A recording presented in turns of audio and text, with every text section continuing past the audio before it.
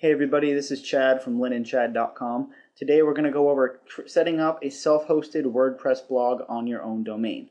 Now if you don't have a domain, you can get one at BlueHost. It's the platform that we use because it has a lot of great features, and it also makes installing WordPress really simple, which is why we're going to use that today. I'll go ahead and throw a link to BlueHost into the description of this video for you in case you don't already have a domain and still need one. Now once you have a domain, you log into your BlueHost account, and you're going to scroll down and look for Software and Services section. Now in there you're going to see a button for WordPress. You can click on that. If for some reason you don't see that, you can just go into Simple Scripts right here. And that's going to bring you to the Simple Scripts page. You can see I already have WordPress installed on my domain. But you'll scroll down, look for the blogs category, and under that you'll see WordPress. This is exactly where that first link would have taken you if you had it right on your control panel. And once you're here, it's going to tell you a little bit about WordPress. You'll click the green install button. And this takes you to your options. It asks you what version you want. It's going to default to the most recent version, which is the one you want. Right now that's 2.2.8. Then it's going to ask you where you would like WordPress to be installed. Now for most cases you're going to want it to be right at the root domain.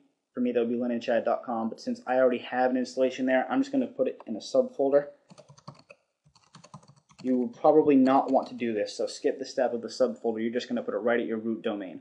You type in where you want it, if you want it anywhere. Step 2 is advanced options. These are completely optional. You can not even open them up if you don't want to. It's basically giving your blog a name and a username and password, and the checkbox to create a database. You want to make sure that's still checked if you come in here.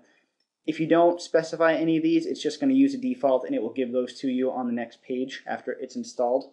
I'll go ahead and use a username and a password. So that's my password. You're going to check off the two terms and conditions and double check everything on the screen. Click complete. From there it will start to install, and you'll see how easy this is. All you have to do is wait. It's now done. It tells you you can access your website using the following information. It gives you your site URL, which is where your new blog is, wherever you told it to install it. If you go to that website, it pulls up your blog for you. Right now it's pretty boring because it's empty and it's using the default theme, but we'll fix that later. Now remember, I used the subfolder just because I didn't want to go over my actual blog, so you're going to leave that alone. It will just say your domain name. In addition to that link, it also gives you your login URL. Now this is the exact same URL. If you look at these two lines, they are exactly the same. The only difference is at the end it says /wp-admin.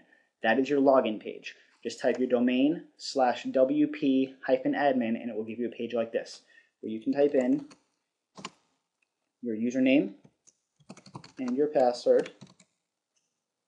It then logs you into your blog. And it will tell you, notice you're using the auto-generated password for your account. It just recognizes that you haven't changed your password since the initial installation, and you probably want to change it to something else. It'll give you a link to your profile page, and you can find that by going to Users under here.